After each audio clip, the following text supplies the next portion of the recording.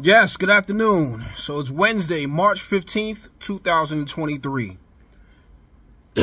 Hope everybody's having a productive, solid day. Whatever you're doing, hope you're productive, hope you're solid. Just wanted to bring some news. So Silicon Valley, Signature Bank had their financial woes within the last 72 hours. Individuals couldn't get their deposits. Individuals couldn't get their money. Now it's reported that the federal government, as I suspected, as I thought, there's some plans and some small plans to bail them out. And they've ensured that everyone who kept money in the bank, who has money and assets in those banks, will get their money back. Now moving forward to today, this morning, Swiss National Bank will provide Credit Suisse financial support if necessary. So Credit Suisse is the next bank that has some issues. Now, it's reported that they're not in immediate danger, but the stability of the bank remains in question. This is a developing story. So right now, it's reported that there's an uncertainty about bank stability in the wake of the Silicon Valley bank collapse. So here I'm going to read some stuff and let you guys know what's going on for those that don't know what's going on. So new fears for the stability of the global financial system rattle markets on Wednesday. The stock market plunged. For those that are investors in the stock market, we know that the stock market is unstable. I'm not saying don't invest in the stock market because I have stocks, but the stock market is like an emotional roller coaster. And I like to call the stock market bipolar. It's up, it's down, it's up, it's down, up, it's down, up and down. If that's something that you can't handle, I would never recommend investing stocks because they're very, very volatile. Now, shares of Credit Suisse were down more than 20% on today's news. I think the stock itself is a little bit over under $3 a share. And the Dow Jones was down nearly 2%. So Swiss Bank's largest investor, Saudi National Bank, signaled on Wednesday that it would not be rushing in with more cash to help buttress the firm. So this is big because the Saudi National Bank, they're saying as of right now, they're not going to bail them out. They're not going to bail out a bank that for whatever reason was unable to have stability within their funds, and they're taking funds from customers, lending it out, doing business with different entities that you may or may not know about, and not being responsible with their funds. And in most cases, the government bails these banks out, which is a big problem in society because they bail these banks out, they bail the CEOs out, and the customers always get the short end of the stick. That's why it's very important. They're already giving you a hint, even though that can be questioned as well. If you're only FDIC insured up to $250,000, why would you even put over that inside a bank? That's something I do not understand. Never put all your eggs in one basket. Ecclesiastes 11:2 tells us that for all believers. Diversify your funds. I mean, the banking system, you have to use wisdom, you have to use discernment, you have to use sound judgment, but sometimes having $60,000 in the bank is like, whoa, that can be questioned. But anyway, for the most part, the point is that only a quarter of $1,000,000 is insured in any bank that you use, that you do business with. Now, for years, they've had trouble, Credit Suisse. They've had a host of problems for a number of years. And now, since the Swiss bank is integrated with the global financial system, their problems are not as big as Swiss National Bank. So now there's a lot of stuff going on with Swiss National Bank. They are currently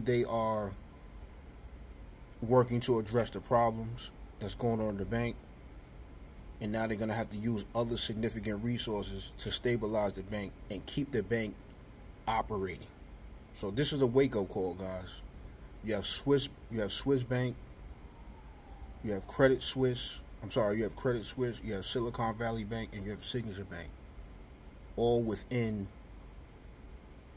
since Sunday, and today's Wednesday. So that's Sunday, Monday, Tuesday, Wednesday. It's a 4-day period with 3 banks have had major issues in funding. Major issues where they ran out of money, or whatever they're going to tell you in the news, whatever they're going to report. The powers that be and the major players, they understand, they know what's going on. They're liquidating their assets. The CEOs are liquidating their assets. The CEOs know that they're going to get bailed out regardless of what happens. Banks always get bailed out by governments. There's a lot, and why that is, we can go through it all. We can spend a number of minutes addressing that issue. But the point is, for us, we have to be intelligent. We have to be wise. I'm not a financial advisor, but number one, you shouldn't even put over $250,000 into one bank. I mean, when I hear stories like somebody put $3 million and $4 million, I mean, that just doesn't make any sense. And number two, don't put all of your money in that bank. You have to diversify your assets. You must diversify and treat diversification as brushing your teeth, combing your hair, drinking water, putting on deodorant. You must put investing right up there. You must treat it as such, because the times that we live in, it's only going to get worse. It's not about doom and gloom. It's about being real, so that you can protect your family and do great things if you're of the kingdom, so you can expand your resources. You can do kingdom business, whatever you're called to do. You need resources to do that. But if you put our resources in the wrong places, then we're going to lose them. Then we're going to be scrambling, and then we're going to be like, what happened?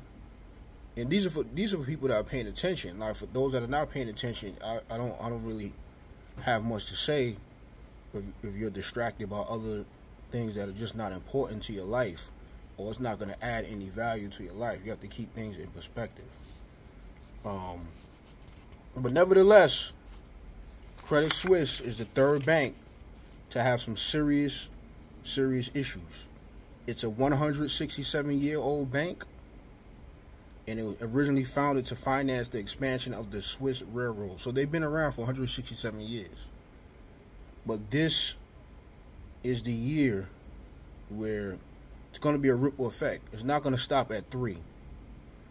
So we just have to be prepared. You have to pay attention.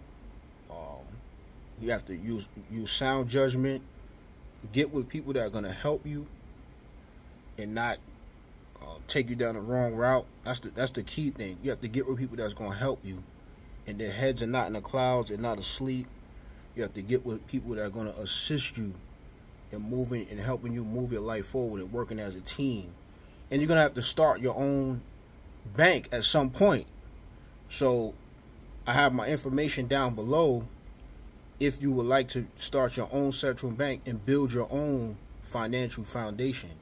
And it's optional to you. You know, we're not asking you, we're not begging you, that we're not in the business of doing none of that. But if you look at my information below, you will see, and you can gather the information and make a healthy decision for yourself. All I can really say at this point is use sound judgment, stay wise, stay cool, drink a lot of water, pray, stay focused. Don't get caught up with distractions. There's distractions all over the place. And be less concerned about minutia, things that do not matter to your life, and keep things in perspective. It's all right to have some downtime, relax, take a deep breath, and do what you need to do.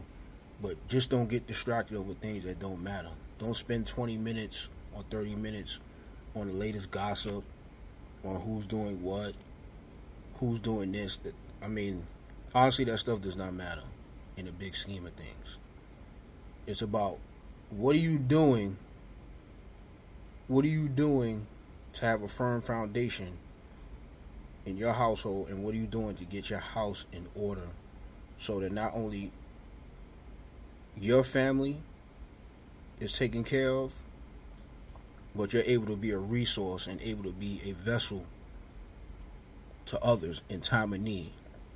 Because there are going to be people that are going to be needing our help as we move forward, as things get worse and worse. The governments, they don't have a clue. They don't want to have a clue. And it's up to us. So on that note, look at the information below, and I'll be seeing you soon with more and more information and updating you on what's going on this wild, crazy world, crazy economic system that we're in the middle of. And remember, there's people that have benefited from these times. So a recession is not the way we think a recession is. Money doesn't disappear. It just exchanges hands. Money never disappears. It just exchanges hands. And those that are prepared, those that have planted their foot on preparing, that's the key word, preparing and making sacrifices. Everybody's level of sacrifice is going to be different. So I can't determine what my sacrifice is going to be. Is it going to be the same level of sacrifice yours is going to be? But preparation is key. Preparation, preparation, preparation. Never keep all your eggs in one basket. The mighty, mighty King Solomon told us this.